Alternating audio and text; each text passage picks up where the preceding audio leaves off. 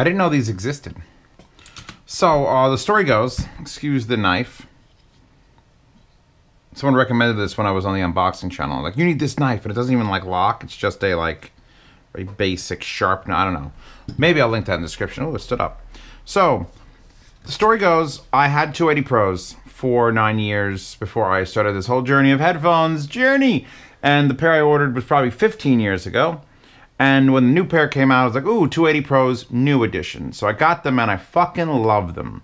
Got red and blue marker, and I put it on top of the whiteout pen, white paint pen. And that's way you know which side is which, because it's real hard to figure out that little R there and the little L there. So it's like, ooh, good. I mean, the wire goes on one side, but fuck it. I still want to see that. Love them, and love them even more in a tube. Thus, the Tor Roger is out, and the Solaris is on, and the Dark Voice is on, and this is the HD300. Because in the review of that, people said, hey, you got to do the MT5 by Yamaha, and you got to do the HD300. Had no idea these existed. I didn't even know there, like, there isn't like there's an HD200 as well. There's a cheaper version of this. I believe there's an HD200, HD280, HD300, and I've done the HD380, and I was like, all right, I didn't remember those, this is right. But I wanted to know, because this is something new, this is something special. And, so I picked them up immediately. And they're twice the price of the 280 Pros. Two times. Two times. These are $200, those are $100. They had better perform twice as well, or at least give some sort of upgrade.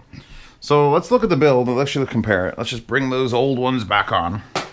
So, the structure, like the actual shape, get off the, oh, let's talk about the wires in a second.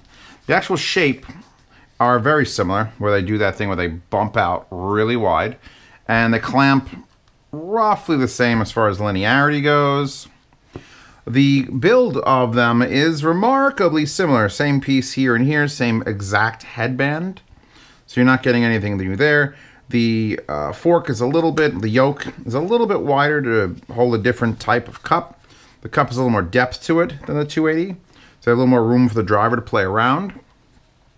The pads are definitely an improvement. These are actual pads. These feel like are they memory foam? Tough call, but it feels like actual, like even if it's pleather, which is protein leather, it feels like that. Whereas these feel like a garbage bag was stretched over some foam. So there's that. Same thing with the top headpiece. This is that cheap, shitty foam inside of like a garbage bag, and I know it's gonna flake because my original set had the same sort of pads, and they flaked in like 3 years, and you end up with like little black flakes. So if you don't want to have black flakes, you got to get the 300s, which have real nice pads. Same foam inside, just nice pads, and they go with the 2-bump method. And you could actually peel this off. It's like a Ziploc bag. You can just peel this off to replace it if you wanted to, or peel it off, and there's a million different ways you can go about improving comfort. But you know what? Why improve the comfort? They're perfect. It's Taconi Nuggets pre-installed. They have I was sitting here humming to myself, which has probably made me look like a lunatic to my cat. But I was trying to assess if the 30 decibels of attenuation are 32. Same on this, and I'm pretty sure it is. You put this on, and all so.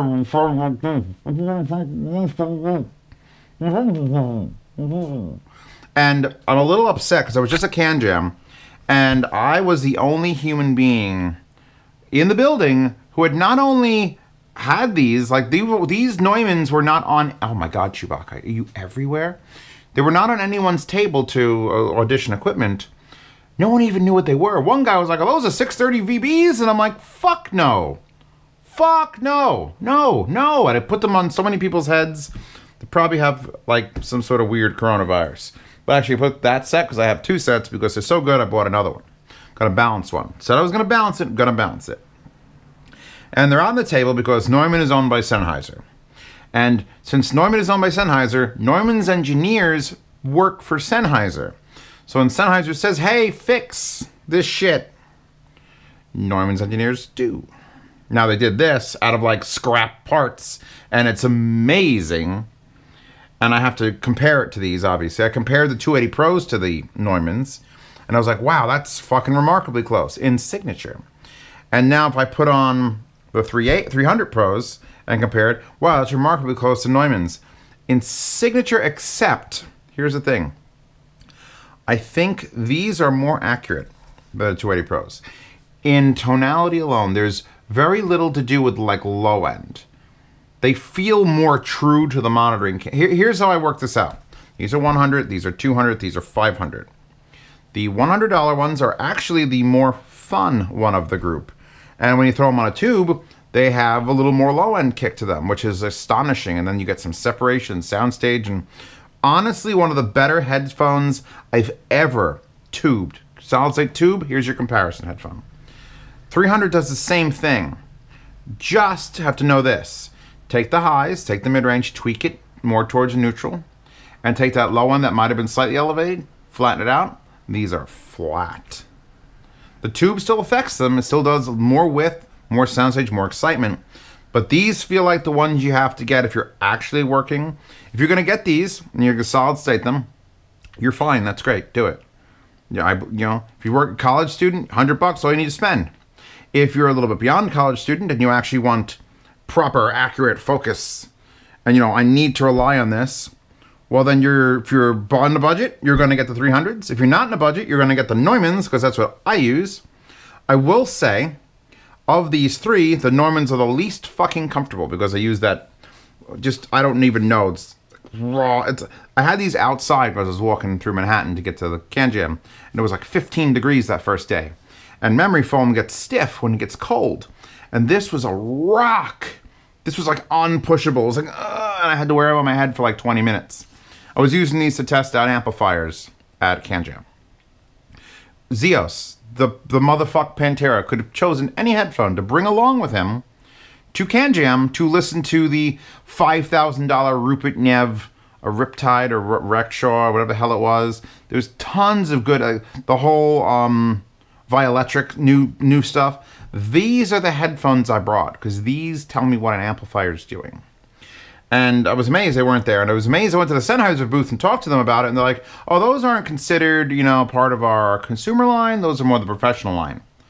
Who fucking cares what line they're in? They're amazing. Amazing.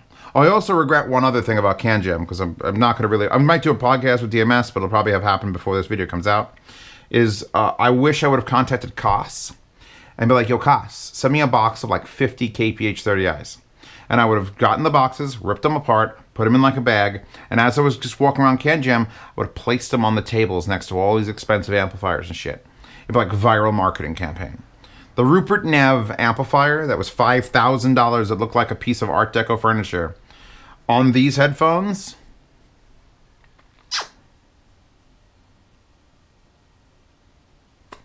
right back to my mouth. God gave it back to me. Amazing. Like, just, I don't know. And they're only $500 and they fucking sound like that. So anything that sounds like that, I'm repraising these hard. Wallpaper, notice wallpaper and how hard I praise these. And then I could pick up 280s or 300 and say, yeah, they're aiming at that. And they're getting close. We got to talk about some quirks and features, or failures as I like to call them. Do these also lay down? I don't... Yeah, these do. Okay, so we got... They fold this way, or they fold this way, or, in the case of these, they fold this way as well, if you extend them all the way, which is like, that's kind of cool. You could turn them into like a ball. I believe these do everything exactly the same except for that. Do they do that? Oh, yeah, they do that. They do that. They do that. As far as left and right indicators, which is one of the things I really complained about, it's exactly the fucking same. It's this little tiny R there. Not here, not on the outside, not in these fucking clear panels, nothing, nowhere. Just don't need it. It's fine, I'm fine, you're fine. The cost of the pads are better. They are a bit more comfortable. And of course I can't hear myself. I'm gonna switch through some music. Oh.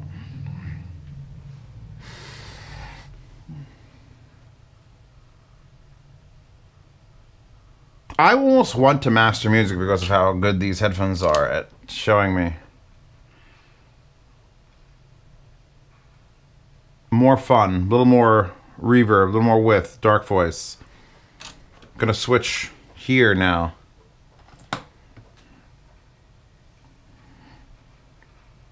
Impact up. Maybe a little bit sharper. There's a lot of power in this unit. And these are rather easy to drive, but now... Oh. Ooh. Ooh.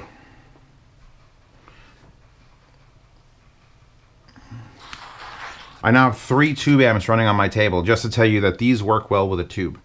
Let's look at the box for a second, because I made a big stink about not having the box for the 280s. I want to show you why I didn't have the box for the 280s. If this could have been a plain brown box, I think Sennheiser would have done it. Because these are basically military issue. Like here, you're lucky, a little pop-up thing, you're lucky it even has that. These are designed to buy for a studio.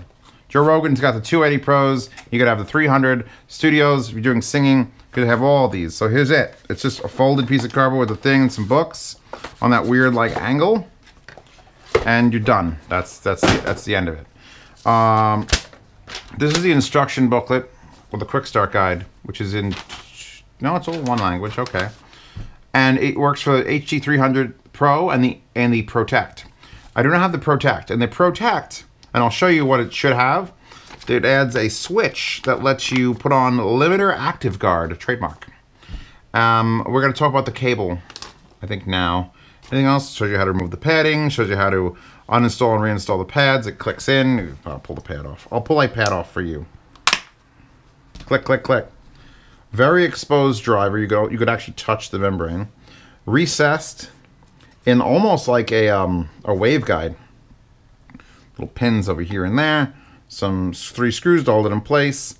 That's it. It's not even a big driver. 40 millimeter. Giving you a little more space between your ear and the driver than these did. Unfortunately, because of the way the pad mounts, it's literally, there's an inner ring. And there's the plastic ring that bounces into the inner ring. So you're not going to be able to swap pads easily or at all. Which, let's face it, if you're using these for work, don't.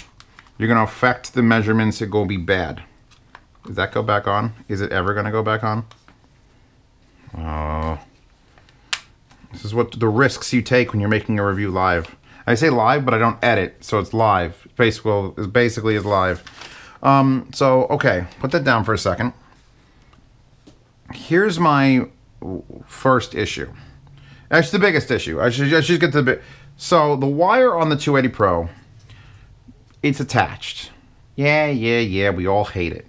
Attached cable, but it was this really, really heavy, you know, extending coiled cable, and it's really well built, and I like it.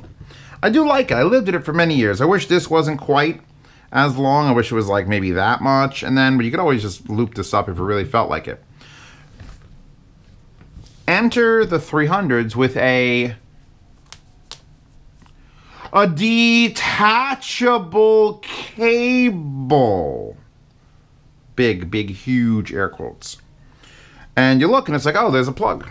And then you look at it and go, oh, I got to get a Torx screw wrench. So there's screws I took out. It's a T10 Torx wrench for your detachable cable. Nice and convenient. So you detach on the sides of the cable, left and right. I should point out that the cable also is not coiled at all. It's the only cable. It's attached. It's the only cable. It is a straight cable. The thin part is not as nice as the straight part of the coiled one on the 280. So it's got some janks in it. It's rather short comparatively. I got up and walked out of the room with the 280 Pro. Seemed a little better. There is a coil, however, right here. Two things. Number one, I fucking love that there's a coil here. No, that's just number one. I'm the Periapt, Heart Audio cable, Viking Weave. Who else is making cables out there? Any cable maker's watching this. I love this thing. I love this little thing because you're gonna get caught, and if it's a straight cable, it gets caught. And but it's just like, look at that. How many coils? Is that 4, 5 maybe? Lines up with 5. It's just a little strainer leaf. It's like a little ding pigtail strainer leaf. Do you want to pull the plug out? You want me to pull the plug out so you could show you what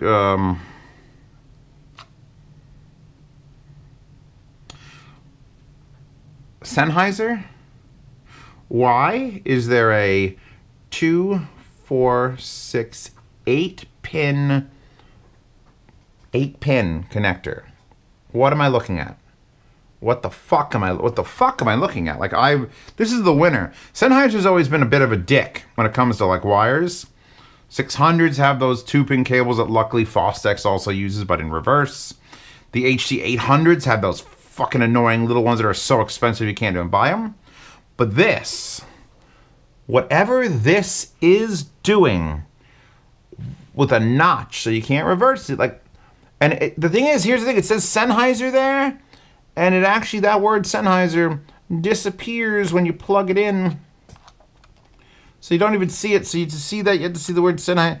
What is this cable? So it's replaceable with the exact same, like the exact same cable. There's no like, oh, even my Neumann's, I'm using a cable from Amazon that I took a rotary sander to, an oscillating sander, and I made it just slightly smaller so it would fit. This is a nicer cable than the one for the HD6. By the way, he's taking an HD6 cable, which is Sennheiser, because it doesn't take an Audio-Technica cable, because why the fuck would it? So I had to like sand this down with an orbital sander so that it would fit and lock in, but then I could use this really nice fabric cable, which I drag that to Cat Jam. But this thing, oh, what the fuck, why? Like, that has to take up more room than if you just, maybe it didn't? Did it have to be flat? Did it have to have no insertable length? I mean, it's just, I thought it was going to be 3 contacts. It's 8 contacts that you have to get out with a Torx screw. 2 Torx screws. All right, I'm putting it back in. All right, whatever. It is what it is. As far as sound goes, these are more neutral, more balanced. I'll listen again. I don't want to just keep saying things unless I'm actively listening. So I'll plug this into here. Actually, you know what? No, we're going to go tube amp versus tube amp. We're going to do HD300s versus HD280s. Because I want to hear them on a tube, because I think these are automatically better solid state for doing actual work. Even though these have more bass, these are going to be more people's choice.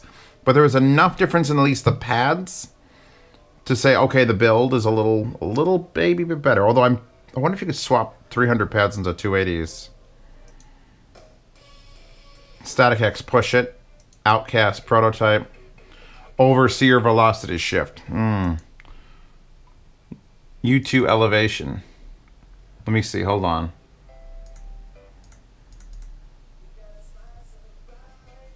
UB40, the way you do things, the way you do the things you do. That's a very long title. Enjoying that. Next. Undo.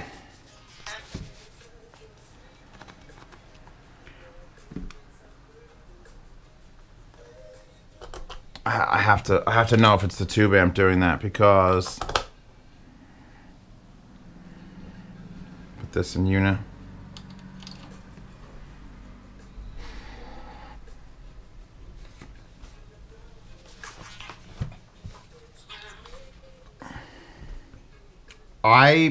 I think if you're gonna buy these, either one of these, for fun, 280 Pro is still the way to go. 280 Pro is still the way to go. These are probably a touch more accurate in the uppers and the mid-range. Just a touch. Double the cost and doesn't perform as enjoyably on a tube. Fuck. I wanted to like these more. I wanted these to just be automatically better in every category. But the 280 Pros are just more pleasing to listen to. Oh, the reason I had the knife out was not for the wire. I wasn't going to cut the wire up.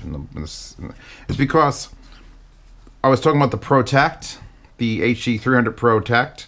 What you do is you wedge out these pieces of acrylic. Come on, you bitch. Which Sure you're supposed to not use a fucking sharp-ass knife? It gone. There it is.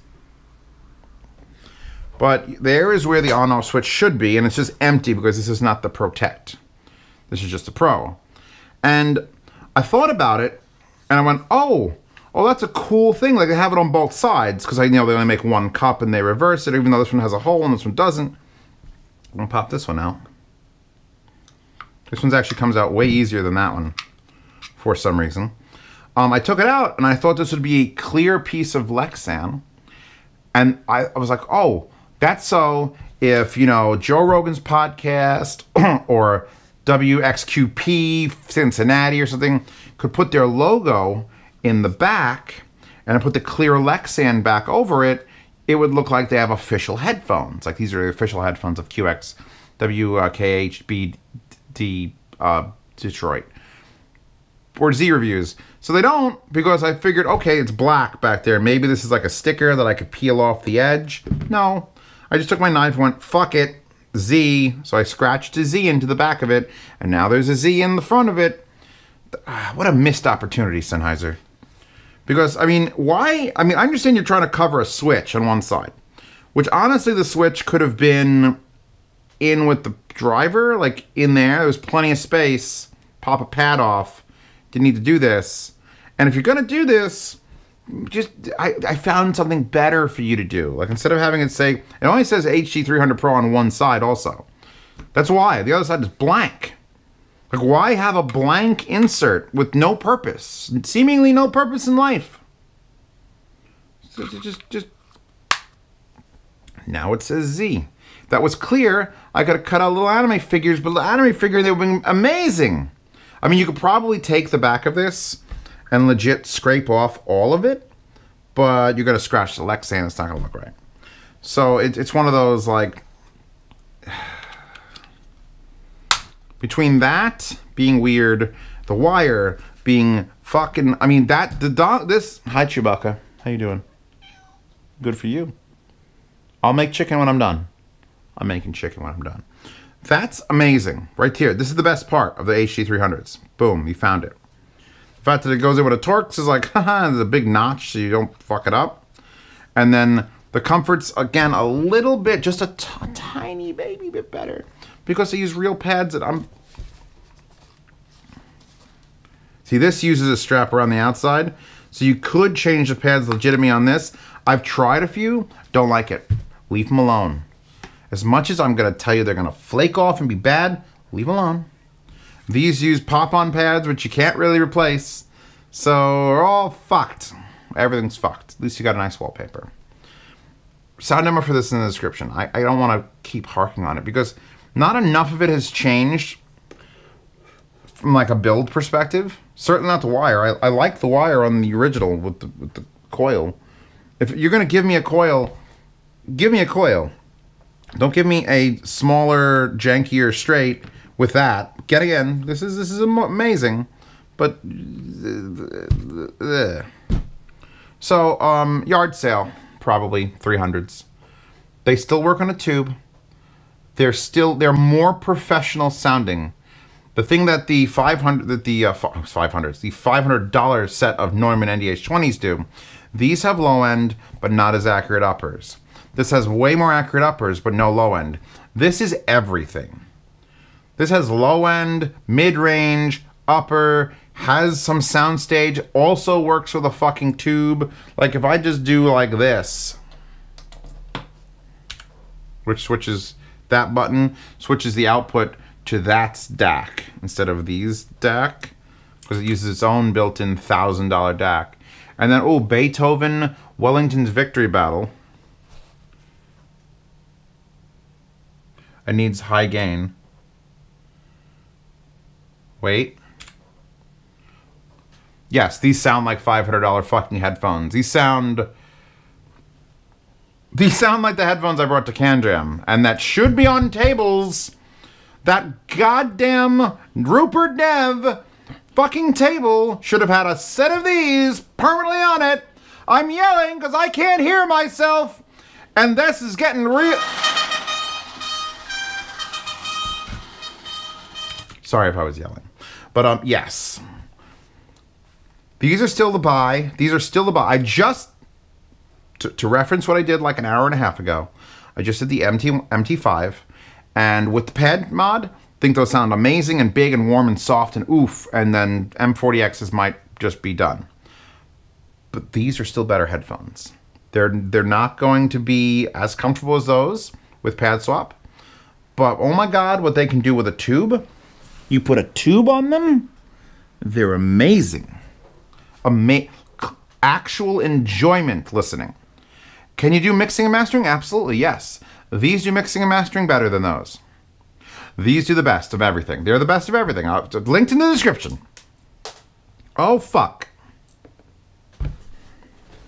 There it is. God forbid I'm not able to screw my goddamn wire back in. How easy is this? Okay, let's do it. Yeah, this is convenient, Sennheiser, thanks. Couldn't possibly put like, I don't know, a normal wire on it. Too much effort, you know, they can't possibly engineer that. And don't screw one side in all the way. You want to do both in gently and then tighten, tighten, tighten, so that it doesn't kink it sideways. You're learning things.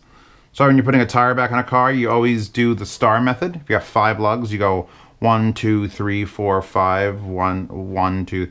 You tighten again and again and again. If you do all the way tight on one, the wheel's going to go like this. When you tighten the other one, it's going to go, it's not going to quite be flat and level. You're learning things. It's fine. So yeah, anyway, sound demos in the description. That wallpaper, which is very, very important, is in the description. This is really... Sennheiser, you are one of my favorite headphone companies in the fact that you make the HD600s, the 660s, the 58X, the 280pros. What else? I guess the Orpheus is still like the best thing I've ever heard, but a little bit unreachable. And then the Neumanns. You own Neumann. You own Neumann, which is why the Neumanns are your Neumanns. If you didn't own Neumann, it would be like you didn't be able to put that notch in there. So what I'm saying is basically, thank you, these are great, 280pros instead, or just fucking jump to those and put them on a tube for fun. I use these for every sound demo, but then I plug them into that, or that, or that, and that's when I actually listen. Anyway, that's it. Check out my Patreon, my subscribe, so you get to see these reviews early. Get to see me complain early. The $5 tier lets you into the yard sale. These will be in the yard sale. I'll probably hold on to these for the foreseeable future because I have tube amps to test and Class A amps to test. And that's what you gotta do. You gotta hold on to the headphones that are revealing. These are revealing, these are revealing, and while these are revealing, I like the way these sound better, so boom. So yard sale, 1st to the 10th, $5 tier on either site gets you in. You put your bid, and it's a blind silent auction. See these reviews early. Ask me any questions you want on platform. $10 tier, private Telegram chat. Those people know as soon as before I'm even starting a review, they know my opinion on something. If you need to know it, just ask. $10 tier is behind the scenes. Easy access to my phone. Bunch of great guys. Met a bunch of them at Can Jam. They all shook my hand, and then I used spray because God knows. They've been shaking other people's hands. I don't want to get sick. I don't want to get sick. There are higher tiers. And the higher tiers are going to be used coming up. I'm announcing that now. If you're $5 tier, $10 tier are the standard ones. 15, 30, and higher. Let's just say I have to work out how to do a lot of shipping. Because, we can have fun. Anyway, that wallpaper, crop it out, put it on your phone, be a badass. Links to all the stuff I've seen and the sound demo down there, and we're moving on. I'll see you tomorrow.